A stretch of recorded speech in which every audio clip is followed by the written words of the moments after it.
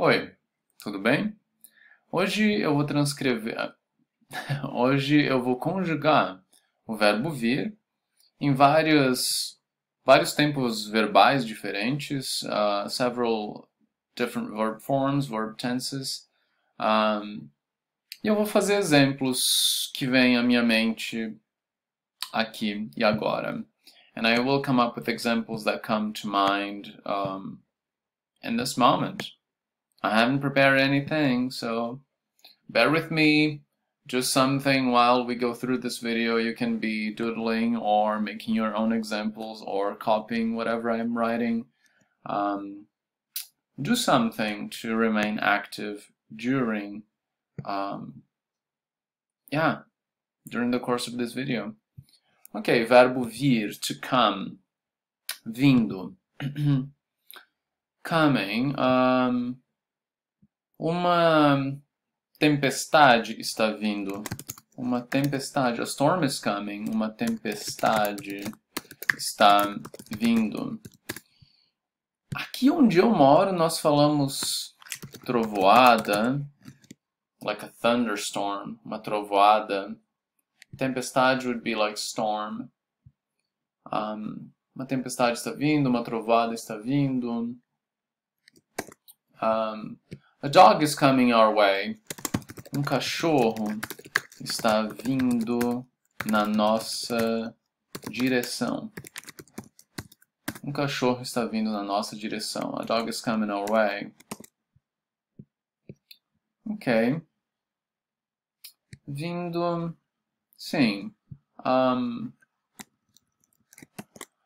I would have come to your party if you had invited me. Eu teria vindo para a festa se você, if you had me invited, se você tivesse me convidado. But as you have not invited me, I didn't come.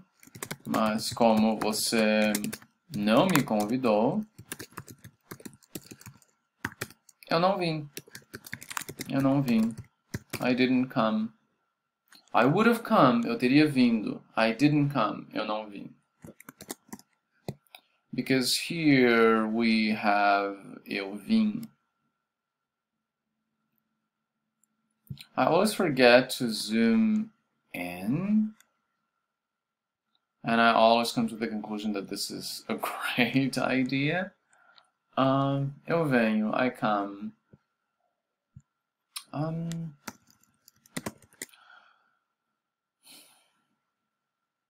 I come to my office pretty much every day. Eu venho pro meu escritório pretty much every day, praticamente todos os dias. Sem falta.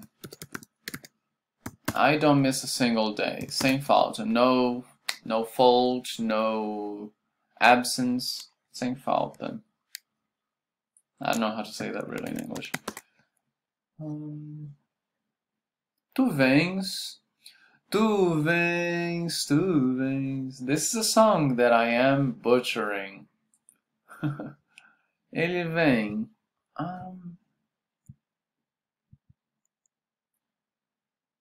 Quando ele vem?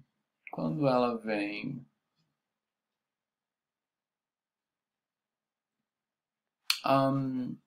Every time she comes here, every time she comes to my house, I make tea to her. I make her some tea. Toda vez que ela, every time she comes, toda vez que ela vem aqui em casa, here at home, here in my home. Toda vez que ela vem aqui em casa, eu faço um chá para ela. I make her a tea. I make a tea to her. She chooses the flavor. Ela escolhe o sabor. I don't choose for her. Eu não escolho por ela. Eu não escolho por ela. I know that here we're going off topic and we're not practicing the verb to come anyway anymore, but I believe that you need tons of random practice and tons of random sentences, so bear with me. Nós vimos. In Brazilian Portuguese, we, and by we I mean me and the people that I know, and most of the people that I know, we try to avoid nós with the conjugation because we don't typically conjugate things, or maybe we conjugate in informal ways, or, yeah, I personally have a complicated relationship with nós. Kind of a complicated relationship when informal Portuguese is spoken. So I would rather use this one with a gente. A gente. We come to the countryside home, to the farm home once a week.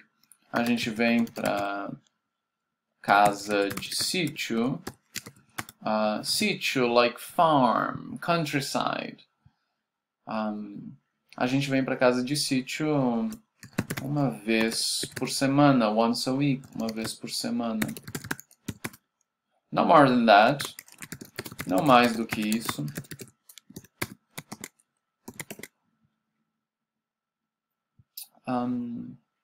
Vós vindes, biblical, archaic, don't use that, please. And now, pretérito imperfeito.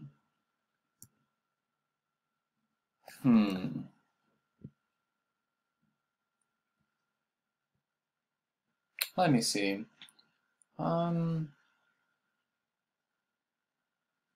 Back when he lived in the city, he would always come to my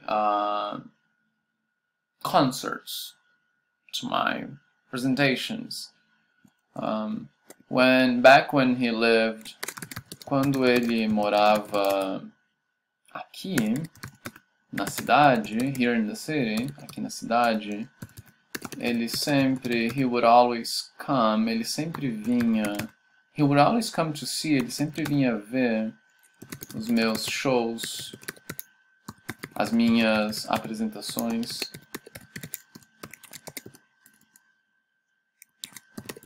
Sem falta. He wouldn't miss a single one of them. Sem falta. Apresentações. Why is this wrong? Is this wrong? A minha. As minhas. Shoot. And there we go.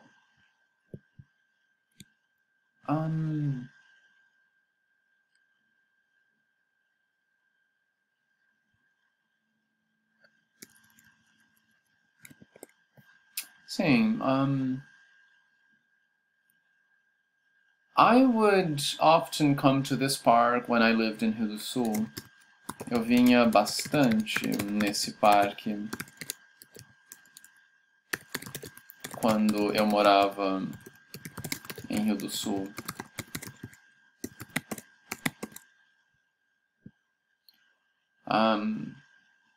That bird would always come on this window when it rained. O pássaro sempre vinha nessa janela, até essa janela, nessa janela, quando chovia. He would come here in order to protect itself and remain dry. Ele vinha, ele the bird, ele vinha aqui para se proteger da chuva, to protect itself from rain,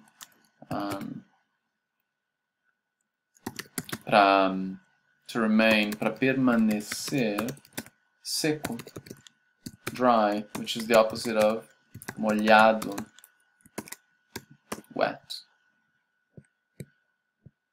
Okay, and now I have the pretérito perfeito, like the more finished, episodic kind of thing, which we had an example here. A gente teve exemplo aqui.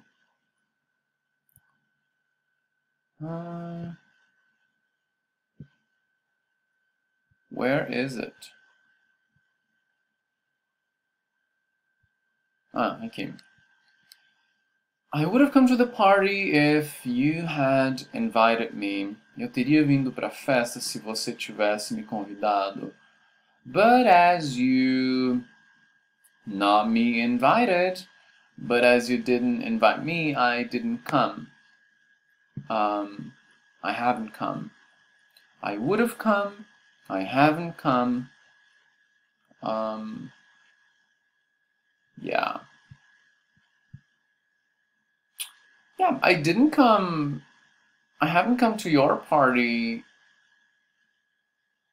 I haven't come to your party before because I thought it would start at 9. Eu não vim para sua festa mais cedo porque eu achei que começava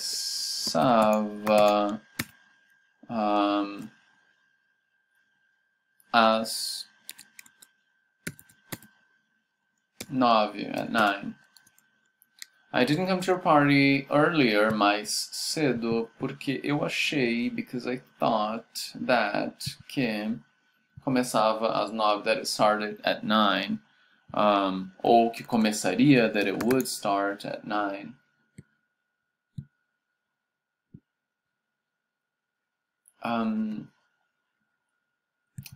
When we came here for the first time, the city was much smaller. Quando nós viemos aqui pela primeira vez, a cidade era bem menor. Much smaller. Quite smaller. Rather smaller.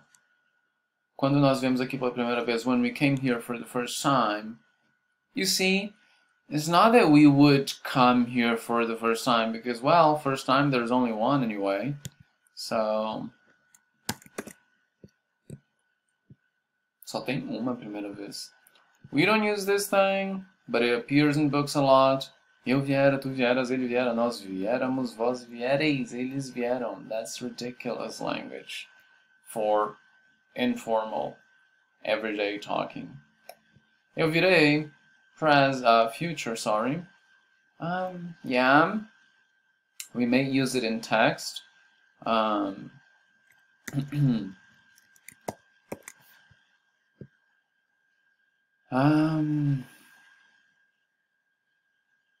I will come to meet you when you arrive at the station. Eu virei ao seu encontro quando você chegar na estação.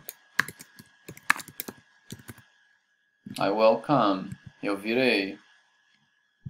That we will often say, eu vou vir ao seu encontro. I will come. I go come.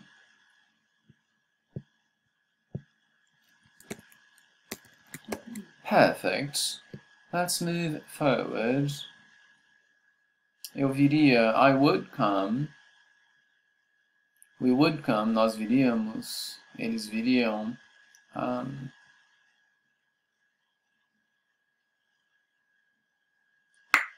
Let me see.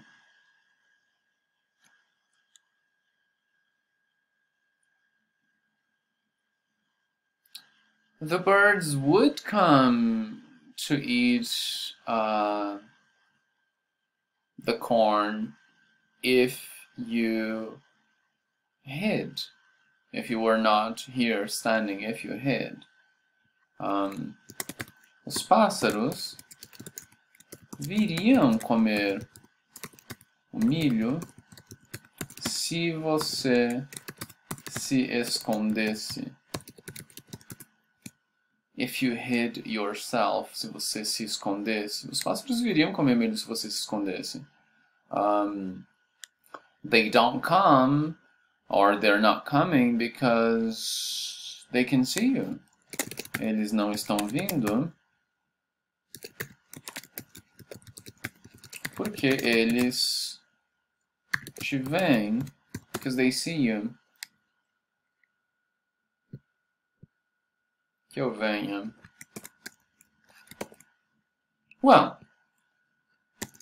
We could say something like, for the birds to come, you need to hide. Para que os pássaros venham, você precisa se esconder.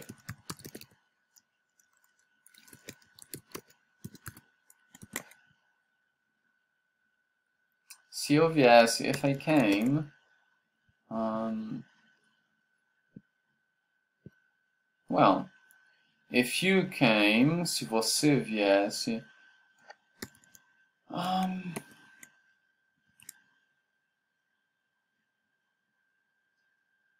if you came from college earlier on Friday, we could watch a movie, perhaps. Se você viesse mais cedo, earlier, mais cedo, more early, se você viesse mais cedo da faculdade na sexta-feira, on Friday,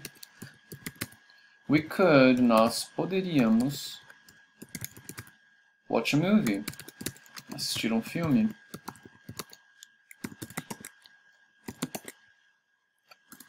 But not a horror movie. Mas não de terror.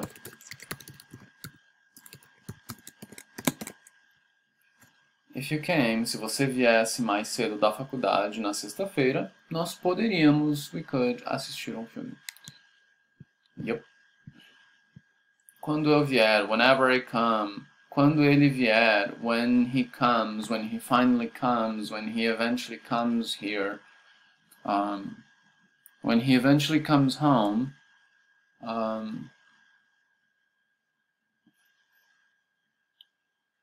Yeah. I'm going to make an example. Obrigado. Thank you very much, and I hope you enjoyed it, and I hope you have written something down on paper by hand, because you know. And see you. Ciao, ciao.